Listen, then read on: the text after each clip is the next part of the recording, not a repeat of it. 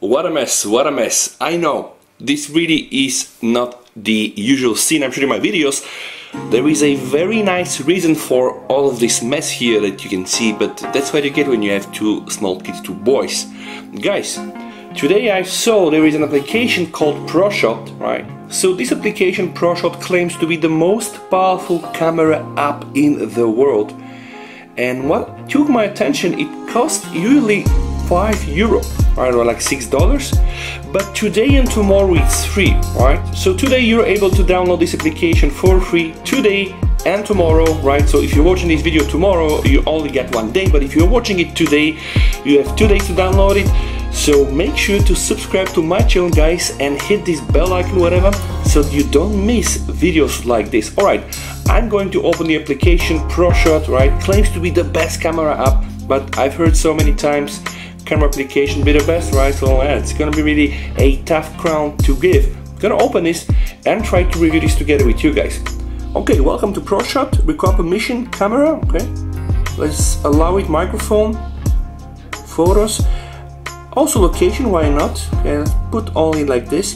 I like the way, by the way, it starts. Yeah, this here, the whole design and the way it asks for the permissions, quite nice. All right, fluid, I would say.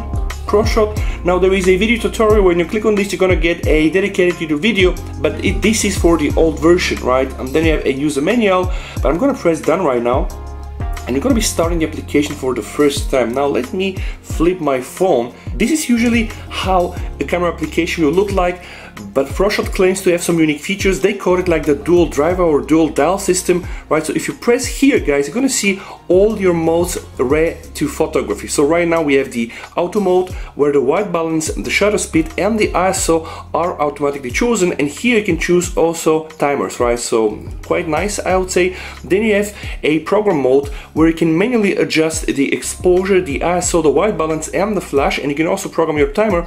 Then you have a manual mode, right? You can also try to adjust shutter exposure, ISO, white balance and flash, and then you have some custom modes. So let me just show you guys. If we go to the auto mode, right, and we just click the shutter button, boom, here we have a picture.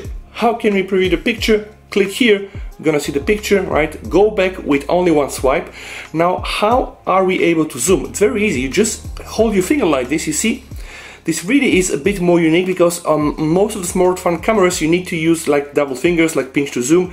Here with only one finger you are able to indeed zoom, right? And by the way, guys, here, can you see here we have the shutter or the exposure time setting, which is very useful when you're shooting some fast scenes or you want to capture, you know, something without blur. Then here we have the ISO, which is selecting the light sensitivity, so you know how it goes, right? The less ISO you're using, the less noise will you get in your pictures. The more ISO you pump, right, the brighter your photo will become, but then of course you're gonna get a bit more noise. And last but not least, we have the white balance adjustment. So see here you can go from incandescent to fluorescent to daylight and really adjust your photo according to what you want to get in the result. Okay, so this is done here with this dialer. Now something about the focus, guys, right? You can select somewhere and just point to focus, right?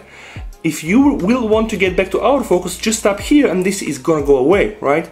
Let me just see. Now I'm gonna try to focus on the track. Okay, see, the focus is on the track. Let's say I want to focus here on my recorder. The focus now is on the recorder. If I want to go back to autofocus, I can just click inside. If you click down here, gonna be your focus settings. So right now we have the auto. If you want to go full macro, right, you can slide up here just to this macro button, and then you're gonna see, boom, a macro photo, right? If you want to go back to autofocus, you just press here auto. MF stands for manual focus, and you have also indefinite focus if you want to shoot some very nice landscape and etc, right? So I would say focus system quite nice, right? You have the point to focus like this or that, right? See here, focus on the phone, focus on the bus, click inside, boom, you have autofocus. And there is also, guys, this dial down below. If you click this dial down below, you're gonna get some more settings, right? So you have settings for the photos, you have also settings for the video, and this is where it gets interesting, because you see here right now we can select the quality. So right now I go to HQ plus, where I have 56 megabits. I can also click low quality, which is 11 megabits. Let's just go to 4K, right? 4K is already 40 megabits per second. If I go to HQ, 75 megabits, HQ plus is 175 megabits, and we know that a lot of the smartphone cameras, the stock ones, have some limitations on the bandwidth, right? You can also try to enable the EES. If you go to Video Hack, you probably can modify some of the other settings. Now for 4K we only stuck to 30 FPS, but if we go 1080p, you can go up to 60 FPS and use also high quality, and high quality is going to be 106 megabytes, right? That's actually quite nice. You can also choose 24 FPS. So let me just try to do 24 FPS because this is a bit more cinematic, right? Oh, okay, yeah, I think it works, right? And you see, by the way, this here is your audio level and etc. Here this is your codec. This is quite nice. Let me just stop that one. I want to preview this video. I want to make sure that this actually captures video. Right. Oh, okay, yeah. Okay, not bad. Let me just now go back. I'm gonna go to 1080p and I'm gonna choose 60 FPS with a high quality. So let me just do another video. Alright, 60 FPS, high quality, okay, and we know that we are shooting with more than 100 megabits, which is actually quite good. Click the dial here. You have also settings for slow motion. You can also choose FPS here from 100 to 120, okay. On 1080p you can go to 120, slow hack, but it doesn't really work. No, you cannot go more than 120. And then you have here light painting, right, if you are up to this, and then of course also time-lapse. From here you can change up the format, like 60:9, 4:3, all the standard stuff. It seems to be quite all working in my case. And here from the settings you can choose the resolution, 8 megapixel, right? You can go 2 megapixel. You have several types of grids, by the way. You can just see them right now here, okay? And you have here noise reduction on and off.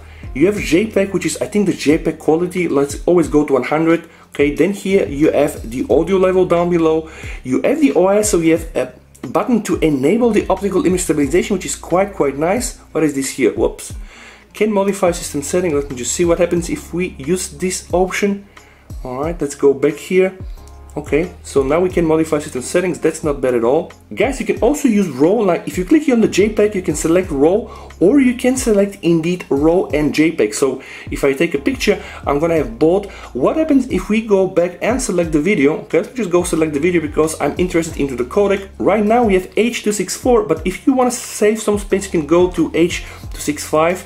And we can just see some of the settings, right? Still we can do 1080p, 60, 4K only limited to 30, right? Video hacks, again I think for the frame rate, no.